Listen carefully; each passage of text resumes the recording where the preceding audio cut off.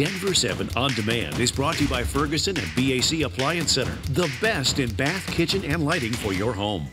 I'm Jacqueline Allen with the latest from Denver 7. Hate to burst your bubble, but Copper Mountain's new bubble chairlift is not quite ready for action. Copper blames programming malfunctions for the delay in opening their new bubble chairlift, the American Flyer.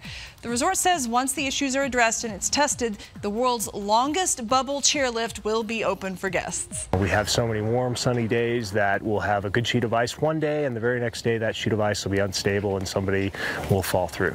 West Metro Fire has this warning for people and your pets. Stay away from the ice. Just today, a dog fell through thin ice at the main reservoir in Lakewood after pulling off its leash to chase ducks. They commend the dog's owners for calling 911 instead of attempting the rescue themselves.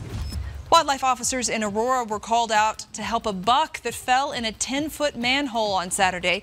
Officers say the open hole was at a construction site. They first tranquilized the deer, then with the help of construction crews used a makeshift pulley to get the buck out.